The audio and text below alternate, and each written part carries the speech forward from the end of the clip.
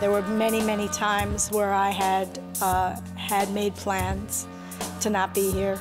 Didn't think that I had the strength to get through another day. They told my father that he had inoperable pancreatic cancer. He didn't want to be alone, so for 3 months I stayed either on his couch. The phone rang at 3 o'clock in the morning, my cell phone, and it was my husband calling, and he said, "I'm not sure how to tell you this, but I just had a call from our son Christopher, who lives in Wisconsin, and he's on his way to the hospital with anxiety, or his heart is racing and he can't seem to calm it down." I can't tell you how it feels to be a mother and not be able to get to your child. When my dad passed away, that I was kind of elevated to head of the family almost. Just the weight of everything had finally just crushed me, and trying to do things on my own still, I guess, as well. There was a point where I couldn't take it anymore, and I turned to drugs and alcohol as a coping mechanism because I didn't know anything else. I knew there was God, but I wasn't even close to seeing Him or being in reach of Him.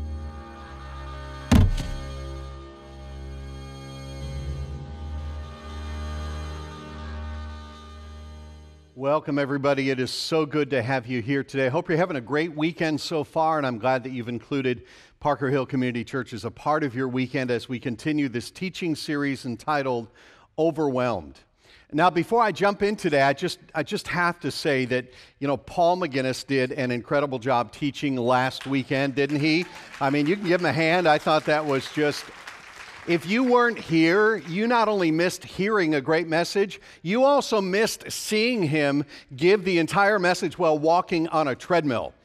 And that is not easy. That was just absolutely amazing. And I think if you saw that, that's one of those messages that you won't forget for a long time. In fact, I was so inspired by that I decided to give this entire message walking on a Stairmaster.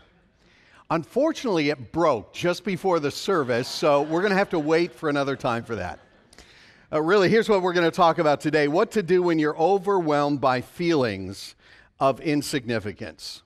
And as I introduce this message, let me just say this, that in my opinion, there are some things in this world that are insignificant, that the things that I look at them and they seem to have like absolutely no purpose. Yeah, and let me just give you 2 words, okay? Chia pet, if you disagree with me. I look at that and I just have one question, okay? And the question is, why? I mean, like, there's life there and there's growth there, and I'm not even sure what it is that grows, but there isn't any real significance or any real purpose to that. In fact, I discovered that you can only buy those in stores around Christmas time, because I tried to buy one this week. And I think the reason for that is this: I'm guessing that probably 90% of them are bought as white elephant gifts at Christmas time. Let me take a survey here. Just you can raise your hand if you've ever either bought or had a Chia Pet. Okay, don't be embarrassed. On every campus, raise your hand nice and high if you've ever had or bought a Chia Pet. Okay? Now, keep your hand up for a minute. How many of you still have it? Yeah, nobody, because they last like a couple months and then they go in the trash can, right? See, here's what I've never had this conversation. I've never said to somebody, what was it that really changed things in your life? What was the turning point for you? Nobody has ever said, it was when I got that Chia Pet.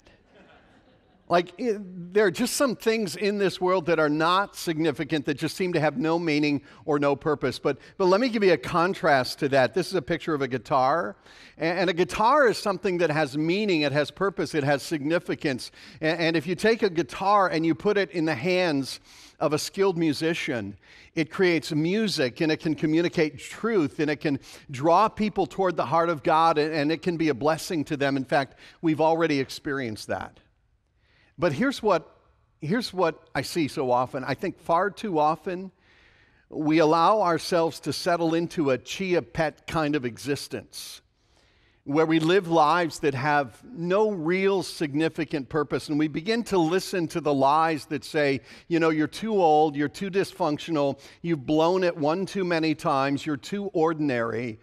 and we drift into a life of insignificance when at the same time, if you're a follower of Christ, your Heavenly Father wants you to live as an instrument of blessing and meaning and purpose to others. And today I want to look at the story with you of a man in the Bible who struggled deeply with feelings of insignificance. He's one of the most famous people in the Bible. You've probably heard of him, and even if you didn't grow up in church, you probably know at least part of his story. His name is Moses.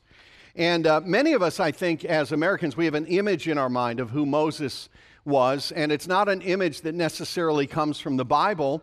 It's an image that comes from Hollywood, because every Easter for the last 40 years since 1973, every Easter Sunday, ABC broadcasts that movie, The Ten Commandments. And when I was growing up in my family, we would watch that almost every year as a family. And so when I think of Moses, the image that comes to my mind is the image of Charlton Heston, right? He's just standing there looking so confident, and he's muscular, and he's chiseled, and he's got that really cool Duck Dynasty kind of a beard.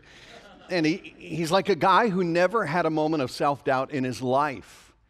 But then if you read the Bible, you discover that really isn't the whole story, that Moses was in fact a very, very ordinary man who struggled at times with insecurity, who made some very serious mistakes in his life, and came to a point in his life where he felt overwhelmed by insignificance. And as we think about his life and as we look at the scriptures today, there's one principle that I hope you'll go home with, one very important principle, and it simply goes this way. Never mistake a detour for a dead end. Never mistake a detour for a dead end. Because if you're a follower of Christ, there are no dead ends in your life. There may be some detours. In fact, there probably will be. In fact, here's how Jesus said it in John 16. He said, I've told you these things so that in me you may have peace. In this world, you will have trouble. Sometimes trouble of your own making, your own choices, sometimes because of other people's choices, sometimes just the fact of living in a fallen world. You will have trouble. There are going to be detours. But take heart, he says, I have overcome the world. There's never a dead end. So let's talk about Moses. Inside your bulletin, there's a note sheet. You can go ahead and take that out. On the outside is what we'll cover here today. On the inside are what are called the app notes. And that's what we hope that you'll take a look at throughout the week this week and continue learning after you leave here today, because we believe that what you learn on your own is probably more important even than what we will learn here together today. But today we're going to look at the story of Moses, and his story is told in the Bible in the book of Exodus, and it covers a number of chapters. So what we're going to do is we're going to look at what I would call the Cliff Notes version, or the Reader's Digest version of his life and his story. And you find it in Acts chapter 7. The passage is right there on the note sheet. And in Acts chapter 7 here, a guy named Stephen is talking, and he's really just recounting the history of the nation of Israel and how God used that nation to bring a Messiah into the world. And he comes to verse 20, and he begins to tell the story here of Moses. And he breaks it down into three sections in three chapters in his life. His first 40 years, his second 40 years, and then his life from about the age of 80 on. So let me begin here in verse 20. It says this, at that time, Moses was born, and he was no ordinary child. In other words, he had a kind of an odd and somewhat confusing start in life. It says, for 3 months he was cared for by his family, and when he was placed outside, Pharaoh's daughter took him and brought him up as her own son. So, little background on that in case you don't know his story. Moses was born at a very dark time in the history of the Jewish people. They were slaves at this point in history within the Egyptian empire. But the population of the Jewish people had grown so quickly and so significantly that they began to outnumber the Egyptian people. And the king of Egypt, the Pharaoh, felt threatened by that. So he issued a command that every little Jewish baby boy that was born had to be put to death. This was a very, very dark and difficult time in their history. But when Moses was born, his mother, who was very wise and very clever, kept him for 3 months, and then she took him and put him in a basket in the Nile River, And it was there in the Nile River that he was noticed by none other than the daughter of the Pharaoh, and she took him in and raised him as her own son. In fact, she was the one, it says in Exodus chapter 2, she was the one who named him Moses, saying, I drew him out of the water. That's what his name literally means. His name means found in the water. So back to verse 22. He's growing up. It says, Moses was educated in all the wisdom of the Egyptians, and he was powerful in speech and action. And so you look at him at this point in his life, and he appears to have it all together. I mean, he's well educated, he's eloquent, he's got connections, he's got power, but deep down in his heart, he's searching for something. Because you have to understand, he was a man who didn't really belong anywhere. He was raised in an Egyptian home, but he wasn't really Egyptian. He was really by race Jewish, but he couldn't identify with the Jewish people because they were slaves, and that wouldn't look good. So he really didn't feel like he fit anywhere, didn't belong anywhere. He was just Moses. He was just Mr. Found Me in the Water. And there comes a point in his life when this kind of turmoil in his heart just comes bubbling to the surface. Look at verse 23. When Moses was 40 years old, and by the way, men do strange things sometimes when they turn 40, like order the Bowflex machine and start driving a Harley Davidson, and begin to get a little bit introspective. This is what happens to Moses. When Moses was 40 years old, he decided to visit his own people, the Israelites. So he seems to want to figure out who he really is and where he really fits. And he seems to want to connect with the people of his own race. But in trying to make a connection with his past, he does something irrational and something very impulsive. Verse 24, he saw one of them being mistreated by an Egyptian. So he went to his defense and avenged him by killing the Egyptian. Now why would he do that? Verse 25 is so fascinating to me because it gives us a glimpse into his heart. Moses thought that his own people would realize that God was using him to rescue them, but they did not. Like, he wanted so badly to help his own people, and I think deep down inside he wanted so badly to be accepted by his own people that he thought that if he just reached out and helped them, that they would embrace him, that they would accept him, but they didn't. In fact, here's what happens, verse 26. The next day, Moses came upon two Israelites who were fighting. He tried to reconcile them by saying, Men, you are brothers. Why do you want to hurt each other? But the man who was mistreating the other pushed Moses aside and said, Who made you ruler and judge over us? Are you thinking of killing me as you killed the Egyptian yesterday? And all of a sudden he realizes, like, word is out. They know what he did, and pretty soon Pharaoh is going to know what he did, and they're going to come after him. And so he runs. Verse 29, when Moses heard this, he fled to Midian, where he settled as a foreigner and had 2 sons. And so Moses runs. He goes hundreds of miles away from Egypt, and he settles in a place called Midian, which was in the middle of the Arabian desert. And I want to point out 2 words to you in verse 29. You can circle these 2 words or underline them or at least just remember them. It says here, he settled. And those 2 words caught my attention because I think that's exactly what all of us do when we feel like we're at a dead end. We settle. We settle for living a life that is way below our potential. We settle for living a life of mediocrity where we expect nothing great and we attempt nothing great. I mean, this was Moses. He's alone, starting over with nothing. He's 40 years old.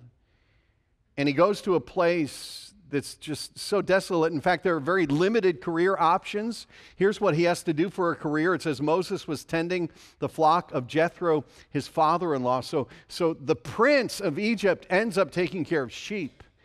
If you know anything about shepherding, you know it was not a prestigious occupation. It did not take a great deal of skill. I mean, you talk about downward mobility. You talk about a change in your circumstances. He had wealth and power and connections, and now it was all gone. And so if I were to title the second 40 years of his life, I would describe it this way. In the first 40 years, he was searching for something. In the next 40 years, he was just settling for nothing. I mean, it just feels like it's over. It just feels like a dead end. In fact, there's a very interesting detail in Scripture that gives you a glimpse into his heart and tells you how he was feeling at this point in his life.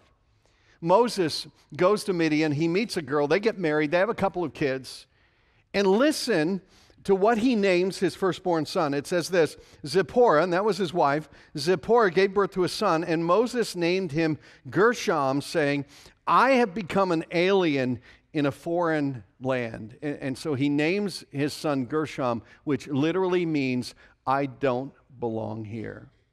I mean, can you imagine the family introductions? Hi, my name is found in the river, and this is my son. I don't belong here. And I think what Moses was saying was something far more than geographical. I think what he was saying in giving this name to his son was this, like, this isn't where I ever expected to be at this point in my life.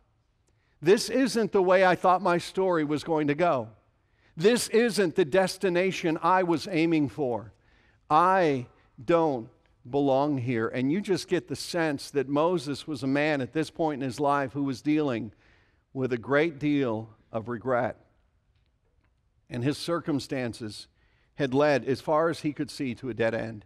And you know what we do so often? We do the same thing. We allow the failures of our past to dictate what we think our future is going to be. And we all have them. We all have a past with hurts and regrets and issues. It's just a part of life. A few years ago, my family and I visited Yosemite National Park in California. And in the southern part of the park, they have this grove of giant sequoia trees. It's just absolutely fascinating.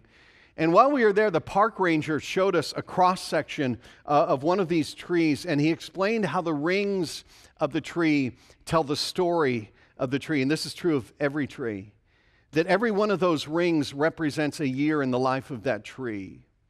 And when you have a ring that's fairly wide, that was a good year. That was a year with a lot of rain and a lot of growth. And if you have a ring that's very narrow, that was a year of drought. It was a difficult year. And sometimes you can tell in the ring of the tree when there was a fire because it left a scar, or there might have been an insect infestation, and you could read that in the rings of the tree. And the rings of the tree tell the story of the history of that tree. And I wonder sometimes if somehow people could see a cross-section of our lives, what they would read in those rings. You know, maybe there's a ring in your life that tells the story of those years growing up when you heard the nicknames and the bullying and you hated to go to school every day. Or there's a ring that shows your spouse slamming the door for the last time and your marriage ending just like that. Or maybe there's a ring in your life that shows a scar from a father who never said those words, I love you. Or a mother who never said those words, I'm proud of you. Or maybe there's a ring in your life where you were abused by someone, or where you just made some very foolish choices for a season in your life. See, we all have those rings. We all have those mistakes and those hurts and those disappointments. But the question is, how are you going to respond to those things? Will those things define you? In fact, I would suggest to you that God is far more concerned with our future than He is with our past. And sometimes God even leverages our past in order to give us a more significant future. Because that is exactly what happens with Moses. Let me pick up in verse 30, and this is on the back of the note sheet if you're following there. It says, after 40 years had passed. So if you do the math, at this point, Moses is 80 years old. He has spent the last 40 years of his life living in the desert, taking care of somebody else's sheep. And if I were to describe those 40 years of his life, I think there are three words that would capture that season of his life so well. The first word would be this: obscurity. Because out there in the desert, nobody knew who he was. Nobody cared where he had come from. Nobody cared who his mother was. Nobody cared that he had gotten the best education in the world in the schools of Egypt. Out there in the wilderness, he was just Moses. He was just Mr. Found Me in the River. It was a life of obscurity. Secondly, it was a life of monotony. He comes home every day, right? And his wife says, "How was your day, honey?" And he says, "It was good." "What'd you do today?" "I watched the sheep. They went over there, and then they came back over here, and then they went over there. That was my day." Monotony. Third word would be drudgery. I mean, here's a man in his 60s and his 70s still doing physical labor, hiking around the desert, cleaning poop up after the sheep. I mean, this was the life he lived for 40 years: obscurity, monotony, drudgery. But let me say this. Those 40 years, in my opinion, were not wasted years. Those 40 years in the wilderness were 40 years of training. Because if you know his story, you know that God's going to show up, and God is going to invite him to lead the people of Israel to the promised land. He's going to invite him into a leadership position. And I would suggest to you that Moses was prepared for leadership, not so much in the palace, but in the desert.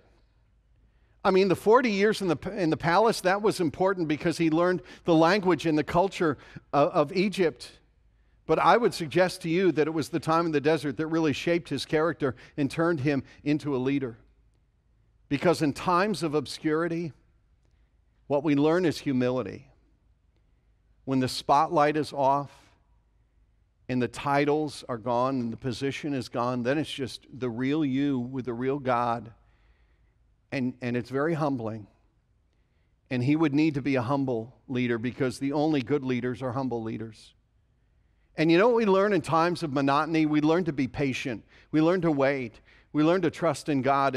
And Moses would need to be a very patient leader because he was going to lead thousands of people on this journey from slavery to the promised land. And it would be just like taking your kids on a long journey where they keep asking the same question over and over, which is, are we there yet?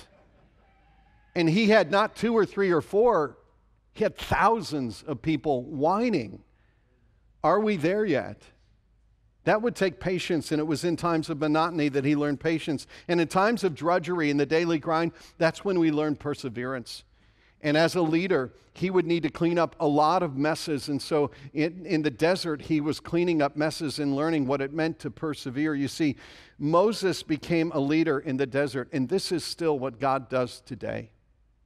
That it's in those times when we are in monotony and drudgery and obscurity, when God shapes our character and when he strengthens our faith and when he prepares us for the future. And so if you're a mom and it's every day changing diapers and chasing kids and making meals, and it's getting so old and it feels like a dead end, you just don't know where your faithfulness is going to lead you and what impact that might have on your kids someday.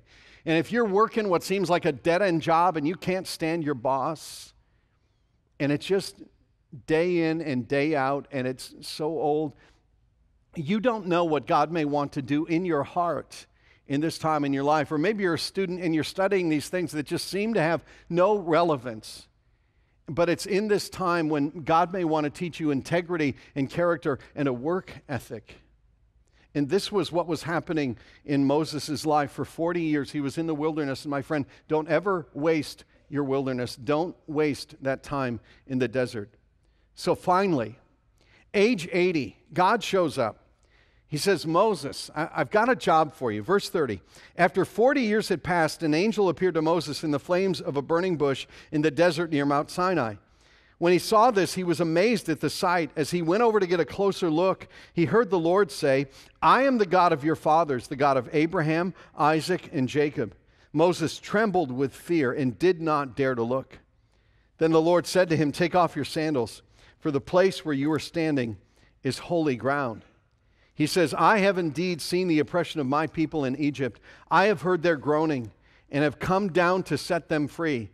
Now come, I will send you back to Egypt. And there's a couple of phrases here that you need to catch. God says, I have heard their groaning and I will send you. I have heard their groaning, and I will send you. In other words, here's what he was saying. He was saying, Moses, I want you to be the answer to the prayers of my people. Let me give you a radical thought. Have you ever considered the idea that God may want you to be the answer to somebody else's prayers? You know, maybe there's somebody in your life who is just spiritually thirsty and they're looking for answers and they're crying out to God, and God is nudging your heart and He's saying, I want you to take a step. Maybe you could be the answer to someone else's prayer. Maybe there's somebody in your circle of friends or in your small group who's just struggling financially, and they're crying out to God. Maybe God is nudging your heart to meet that need, and maybe you could be the answer to someone's prayer. Or maybe it's somebody in your neighborhood, an older person who just needs someone to care about them. And they cry out to God for someone, and maybe you could be the answer to that person's prayer. And God says, Moses, I've heard their groaning, and I want you to be the answer to their prayers. And Moses responds, and look at how he responds. Back in the book of Exodus, chapter 3, verse 11, but Moses said to God, he said, who am I? Who am I that I should go to Pharaoh and bring the Israelites out of Egypt? And I think in his heart he was saying this. He's saying, God, you know, if you'd have come to me 40 years ago, when I was young and I was strong and I still had connections and I had power, 40 years ago I could have done something, but not now. Now I'm just an old fugitive shepherd out here in the middle of nowhere. You've got the wrong guy. It's too late for me. And here's what God responds in verse 12. And listen to this. He doesn't say, oh, come on, Moses, you're being too hard on yourself. You know, you just need to believe in yourself. You just, the power of positive thinking. Today's the first day of the rest of your life, all that stuff. He doesn't say any of that. God said, I will be with you. You know what he's saying? He's saying, you're right, Moses, you're not really up to the task. It's true. But that doesn't matter because it doesn't depend on you, because I will be with you. Now, here's what I don't want you to hear me saying today. Here's what I'm not saying.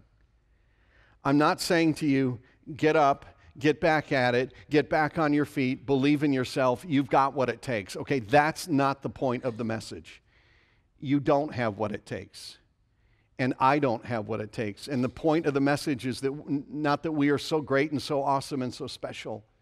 The point of the message is this, that we serve a God who is great and awesome and powerful. And if we will simply entrust ourselves into His hands and follow His leadership and allow Him to flow through us, then our very insignificant, dead-end kind of lives will take on significance. And amazing things will happen. It's kind of like this baseball bat that you see on the side screens. It's just an ordinary bat.